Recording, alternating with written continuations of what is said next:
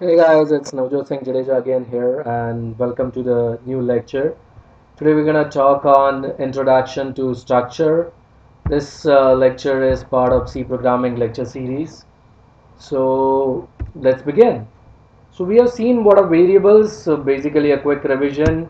Variables are symbolic representations of the value which we use in the program, and we have the variables to store the values in the program like this. The student, we have the roll number, we have the integer roll number, percentage, float percentage. The data types in C are supported in four fundamental ways. That is also we have seen: integer, float, double, and character. And from that we can actually come up with a lot of other ways of storing also. But as you know that integer only allows the storing of integer values. The real numbers are stored in the float. The double precision floating points are stored in double, and we have the character for storing the characters. So this is the revision of what variables we have in here. But can this actually store more information? The answer is no. Ordinary variable can store only one piece of information, which is either integer, float, double, or character.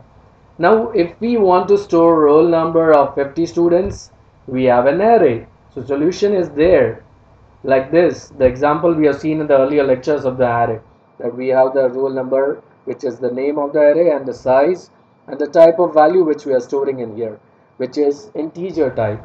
And if you remember in the array lecture, I have told you that array can store similar data type only. So, but then again, there is a problem that it can only store similar data type, as I said. So what do we do if in case we want the name, roll number, percentage, grade for each student? Because that's how the real world problems are. That's how the real world objects are. And we want to, have a one variable storing the name, roll number, percentage, grade, or even any other data for that particular student. So what do we do? But then again, that's not only the case. We want multiple students data in the same way. So those who are referring this video as a part of a learning and our university students, imagine I want to store all the marks and the percentage and the grades and the enrollment number of each student which are there in the class. So basically in an engineering class, I would need about 60 students data. So how do we do it? Because this is all different data type. So what we need to do is we need to combine all this, and we need to solve it in a way of data representation. So can I say this, that student A, B, C, D can be an array, and this can be stored in a form of some way. This is the way real world data is stored, right? As you can see it, and this looks more of an Excel sheet. This is how the data is stored. So in order to do that, we have to define a new data type, and that new data type is known as structure.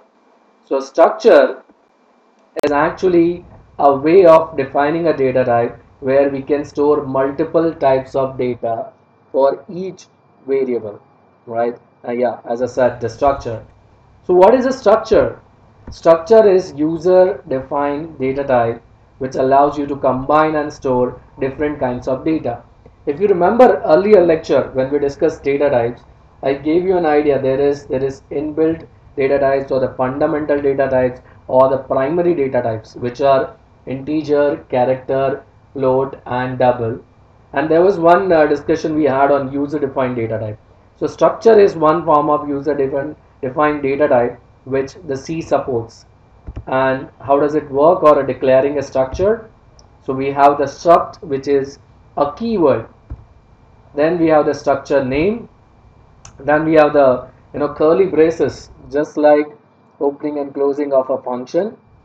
Inside that we have the elements. Elements are the one which we actually want to store in form of a different data, like we saw in the earlier example, the roll number, the grades, the class, etc. And then we finish it up with a curly brace which is ending, and a semicolon. So remember guys, this is a syntax, so you cannot alter it. You have to follow this.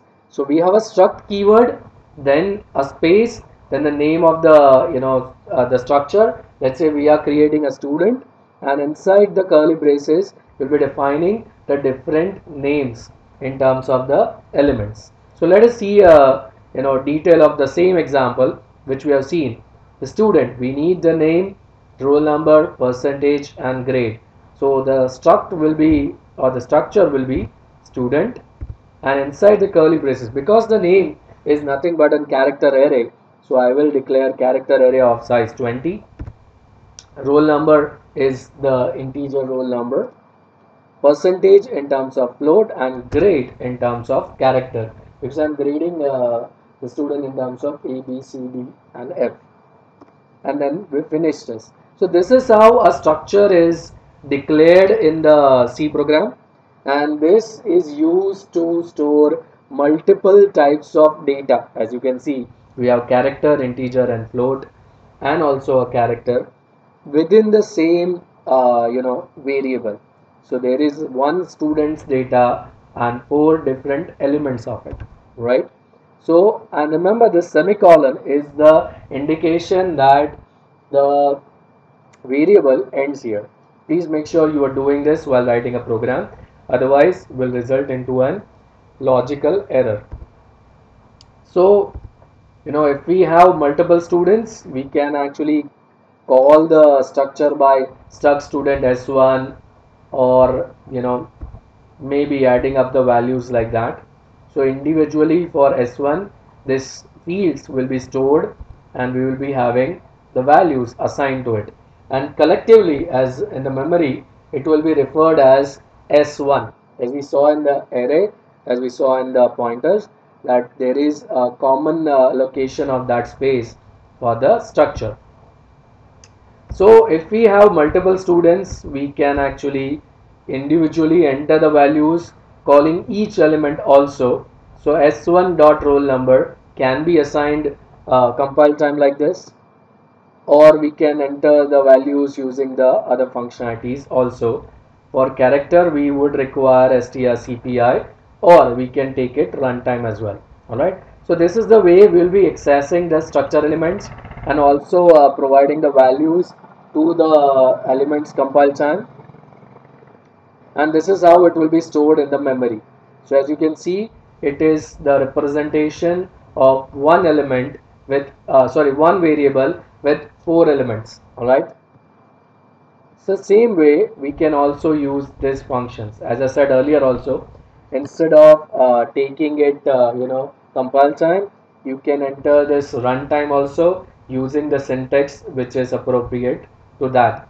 So this you will learn better if you are actually pausing the video, trying to construct a small structure program and practicing it. Then it will be easier for you to understand.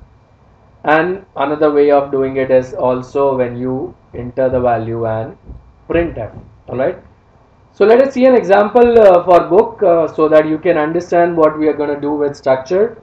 So the concepts are clear for all of you. So we have a book name, you're the author of the book, you're the price and edition. So how do we write an structure? So it's similar to the example which we have, and those who are practicing can actually pause the video. We have given a struct student example in here. Can you actually try by yourself? Alright, so what we have to do similar is we have to come up with character name, character author, float price and integer addition, because addition is something which is first, second, third, so it can be taken into the form of a numerical. So this is how you will call up a struct. Let us see a complete program.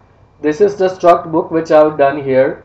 So we'll need a void main, and we'll be entering the value runtime, or we can do it the compile time as well. So as you can see, we are first of all creating an element for struct book, which is b1 in the void main, and for that particular first instance, which is the b1 instance, we are giving the values compile time. So learn C, Rohit, 1001 are the values which I have entered, and ultimately it is something which is printing the values when I run this. All right, so this can be individually seen on the output screen. So this is how it works. This is basic concept of the structure. You can always try out different programs related to it. I think this is the introduction part of the structure. We'll see furthermore what we can do with the structure. So if you have any doubts, you can always comment below. Otherwise, practice more and more for the coding to improve. Thank you so much. Have a good day.